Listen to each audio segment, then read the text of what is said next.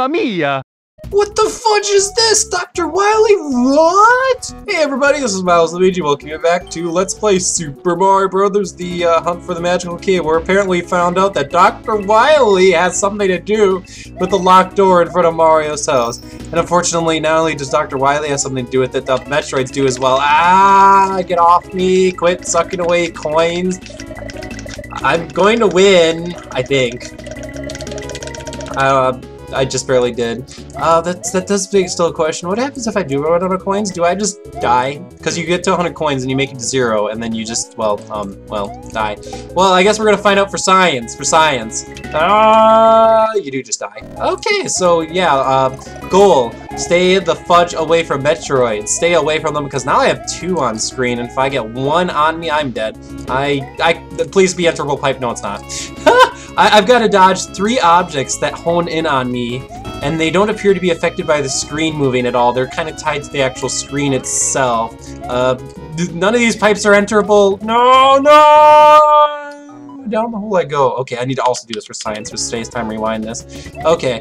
Oh, well, I can't do it for science if the Koopa football player runs into me. Okay, if I am big and I get one to latch on to me like this, or they could just die. Okay, we'll just go with they just die because apparently Metroids aren't the most well-coded thing in Super Mario Brothers: The Hunt for the Magical Key. I'm curious who made the Metroid. It probably wasn't Alex. No, he probably just took the resource from somewhere. Shoot. Down the hole I go as I died because I ran into the Koopa Tribble. I seem to be noticing a theme here where intrinsically due to the way the enemies work in this game, it seems like you get by an enemy and then you get royally screwed over. And then usually your invincibility frames are enough to save you, especially in situations like this, where it's like, okay, you got hit by the... Wow, this level keeps going and going. Where you get hit by one thing and then that just screws you over. See what I mean? But that Metroid just got... How do I get these Metroids to keep coming off of me immediately? Like, okay, I guess in that case the Fire Flower did it. I don't understand these Metroids. I don't understand how we're even able to survive Metroid. If you know anything about Metroids, they like just cling onto you and suck you until you die. And we're apparently killing them somehow. And yeah, and we're doing it without freezing them to death or anything like that. And they are very annoying, mind you. Well, now we're down to just 7 coins and a P-switch. I'm gonna hit the P-switch here. And that got me a whole bunch of coins here, and nothing else here of particular note.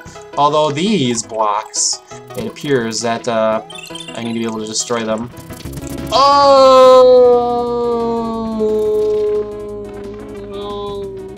Kill me. Kill me. Thank you. Alright, now that we've had that oh, who am I joking there? We're gonna have the Koopa football player just kind of run into everything for until we hit the P-switch. Oh, actually, wait, no, shoot, not the right idea, because I need to let him, shoot, no, how did I want to do this? Shoot, I messed that up, shoot, how do I want to do this, because I don't have a cape. Alright, how would you do this, Milesluigi, if you don't have a cape? Okay, so let's straight hurt block. How do I get rid of you? There we go. Okay. Mushroom, please.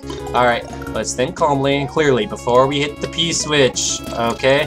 Let's knock away all the blocks. Okay, you're gonna use the blue blocks to do this, alright? Now, we don't want this guy coming alive. Oh, he came alive. Shoot. Screw you. Ah, okay. We need to get the other side revealed. And, oh, he didn't jump on me to sack me. Okay, good. No sacks this play session. At least not yet. No getting sacked yet. Okay, here we go. And by doing that, now we can enter the Pipe of Awesomeness. The Pipe of Awesomeness leads us to an area where cannonballs are going to be firing at Luigi, and presumably there's going to be even more Metroids. No, this is just a bonus area with the Dragon Coin. Let's go ahead and check inside of the pipes here, and unfortunately there is nothing in any of the pipes here as well. Okay, duly noted. So the Pipe of Awesomeness could actually be the useless bonus area. I went through all that effort to go into there? Really? I guess you technically can't call it a useless bonus area, because, you know, there was actually something we did there. I fell down the hole and died. It's like we got a Dragon Coin there. Okay, you get a 1-up compared to the original Super Mario World, which had the useless bonus room. And in the useless bonus room, come on! Let's try that again. The useless bonus rooms in Super Mario World tend to not even have that. It was just like, oh hey, here's have an alternative path through the level that's usually longer than the normal path, and you just feel gypped because, you know, you went through this other passageway to, you know, gain some form of advantage, whether it's a way to speed run through the level, or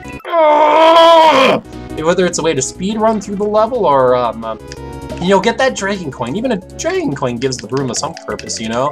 Even if it's that much effort to get into that room. Basically, I don't feel like the amount of effort I went into to get into that room and the number of deaths and load states, it was not worth my time or effort. And I'm down to 5 coins, which means this next Metroid I just can't let latch on to me. Yeah. Go away. Quit growing tangential to me. No! Okay. The end of the level. The end of the level. It's in sight. And Luigi has gotten through this Metroidvastia. I wanted to make a joke, and I was going to say catastrophe, and then I was going to say catastrophe, but that's not exactly what happened. That was one heck of a level. I was about to ask, are there going to be any tile set mess-ups here? Because actually, don't we have a button here that lets us... No, we can't switch to Mario and Luigi. We can transfer lives. Do I really, really, really want to run back to the door of Mario's house to get more power-ups? Okay, that's not the button that I meant to press there. Not particularly. Okay, let's go ahead and enter into 9-2, and hopefully we end up, well, maybe being inside is a little safer than being outside. It appears wherever we are had to conserve electricity because they had to turn on the red lights, and as you know, red lights, they are lower wavelengths than the other lights, consequently they take less energy to illuminate a room, and you know, it's red light, so it's like we're able to see this. Ooh, this is a difficult jump. Go! Yes, I made it. Here we go. So it appears like we're in the underbody of, what was the name of the place again? Come on, Milesluigi. Come on, you can remember your video game history, especially when it's a Metroid question that you're asking yourself. It's not SR3X3, that's the planet, SR388. What was the name of the, gosh darn it, what was the name of the spaceship in Metroid Fusion? Spaceship in Metroid Fusion. I literally can't remember the name of the Metroid Fusion spaceship. That was really fair. Also, that's a solid platform, so I'm just gonna wait for this next enemy to just fall off the edge and die. Thank you very much. Also, how do I... Don't tell me those are ladders. Don't tell me those are ladders. I think those are ladders. No, they're not ladders. Okay, so I wasn't going crazy. Oh, boy. Okay, Space Colony. Oh, I could jump on you and make it to the next platform up. Whee! No, I can't! Game, don't make me do one of these! Okay, so we have a single platform here. Enemies... Oh, wait. Am I supposed to use the enemies falling down onto the platform there to make it to the next platform? Because very clearly that's not going to do the trick. Ooh, that's type... that is a tight way to get through here. Anyway, for whatever reason in my mind, I was thinking Space Colony Arc, but Arc is totally a Sonic Adventure thing. Reset pipe? No. No, completely new area here.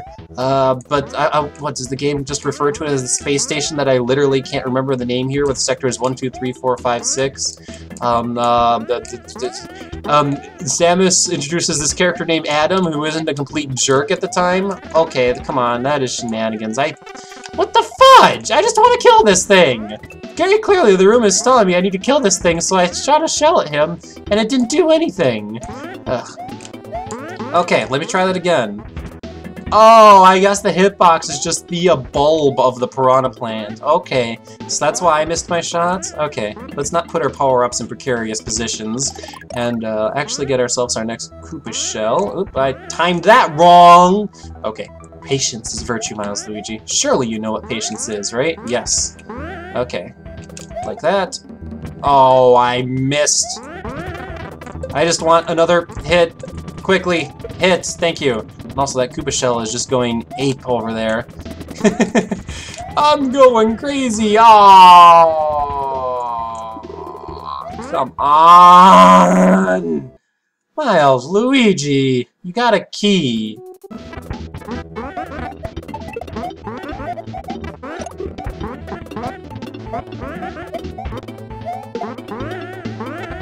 Oh, I call baloney. You're supposed to take 3 hits. This is not canon anymore. Super Mario Bros. The Hunt for the Magical Key is no longer a canon ROM hack.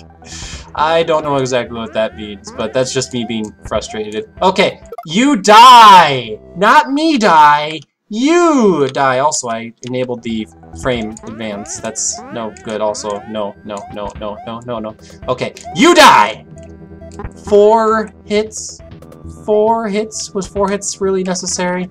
In any case, we have gotten a key, and judging by the fact that the level didn't just magically end, I'm going to assume it's not the key to Mario's house. And wow, these alien things are supposed to be Rexes.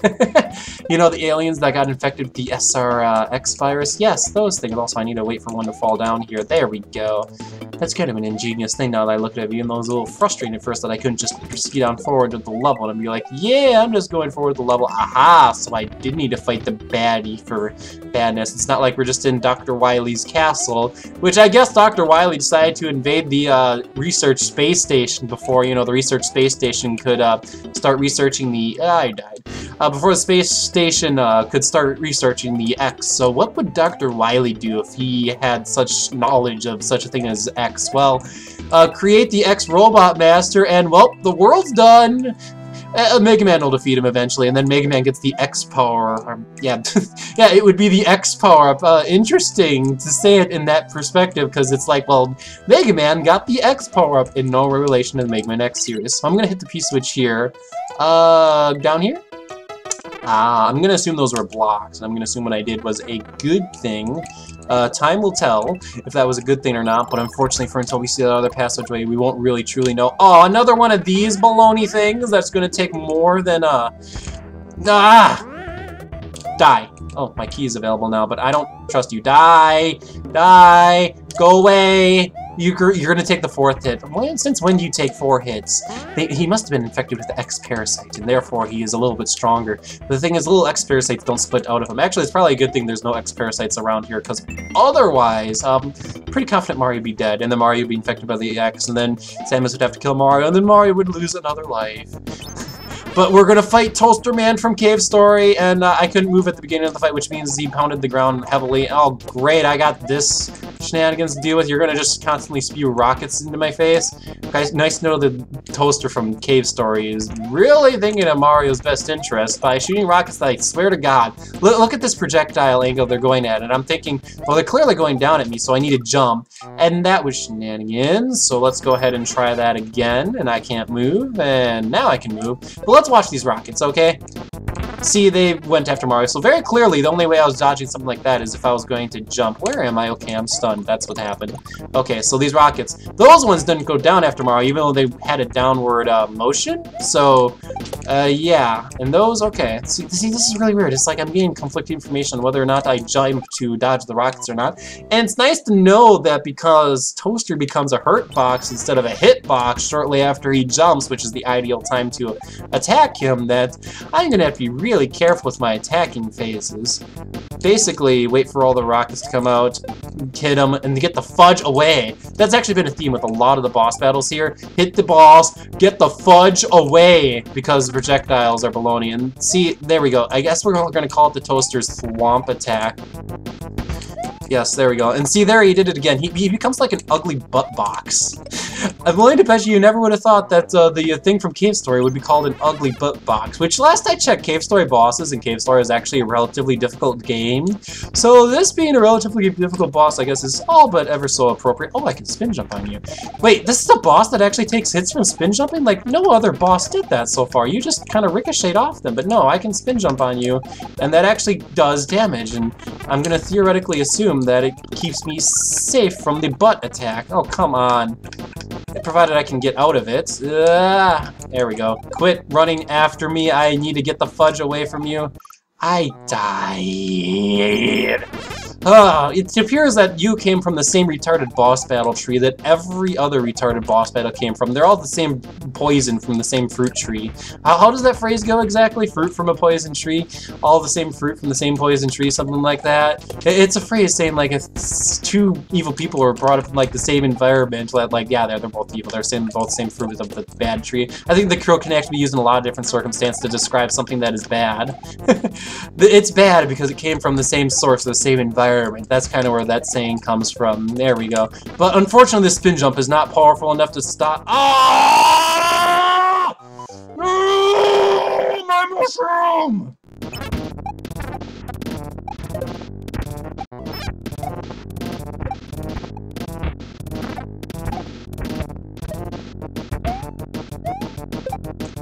Aha! you have decided to run away, you little coward. Don't come on, finish the battle. He's not going to finish the battle. Well, it appears that Mario's going to walk out into the middle of outer space! So, I'm looking at her timer. I'm wondering if I should continue on or not. Long episode today, guys. We're gonna go ahead and continue on here with World 9-3. We're now in a submarine! Yes, this is actually an excellent way to continue on with the episode. It appears that we can see the skyline from down beneath. Let's actually check we're in space, or I guess we're really high in the sky, actually. We're not in space. Just in case you ever wanted to see Luigi in an air submarine, firing at Koopa football players, and our ever wonderful Super Mario Land homage. You know what? This is awesome! Just because of the contrast here. This plane thing, or I guess the submarine thing, was used in Super Mario Land in believable situations where it's like, yeah, you're playing as Mario. Luigi wasn't even in Super Mario Land, by the way, and I am not taking the long way, by the way. And it's like, yeah, we're in believable situations. Here it's like, yeah, we're just gonna fly next to a cityscape here, listening to Mega Man music, firing at regular Super Mario World enemies. And that's awesome! And not only is that awesome, we're gonna have Torpedo Teds running after us as well. Just everything is gonna be mishmashed in this level. I better hurry my ass up here so I don't get hit by any of these things here. By the way, this firing is completely automatic. I'm not pressing anything. Oh, actually, I'm holding down a button. Never mind. I was holding down a button. Can I mash the button? Oh, I can mash the button. I actually kind of like it better when I'm holding down the button, though, because it just has the constant stream here, and I feel like the constant stream here is much more useful to me. I am not taking that. Oh, God. Oh!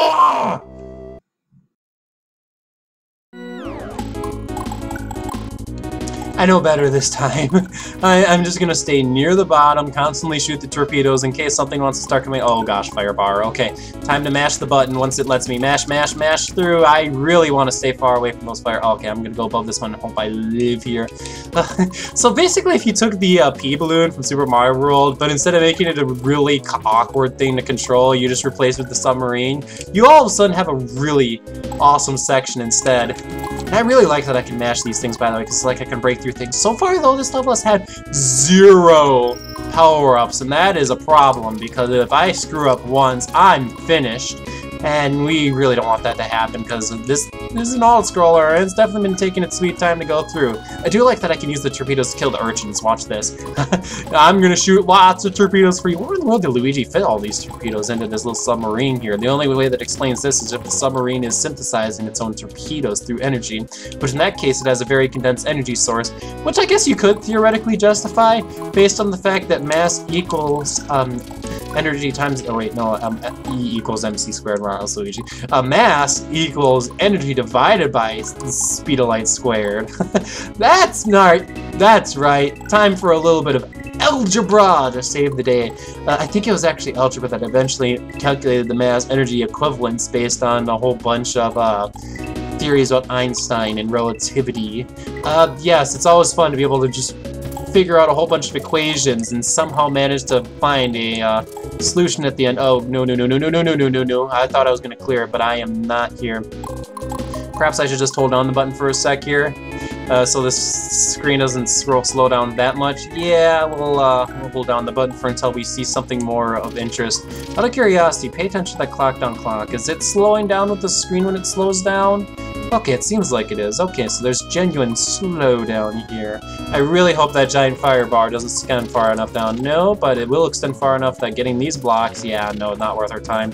Let's go ahead and enter in the pipe, and unfortunately, Luigi's going to escape out of his awesome torpedo. Man, using that ability was like using UFO in a Kirby game. You get the UFO power-up, and it's just like, yes, I am dominating everything! Everything is going to get destroyed today. Aww. You see, because you can normally not take UFO out of a level, unfortunately. It's like in this ROM, like not being able to take Yoshi out of a level. Why can't we take Yoshi out of a level? Well, just so you can't bring Yoshi into the level with the torpedo and the abyssal air submarine. We'll call it the air submarine. But anyway, that takes us to World 9-4. So in the next episode, let's play Super Mario Bros. The Hunt for the Magical Key. What the fudge, Dr. Wily? So, this has been Milesluigi. See you next time.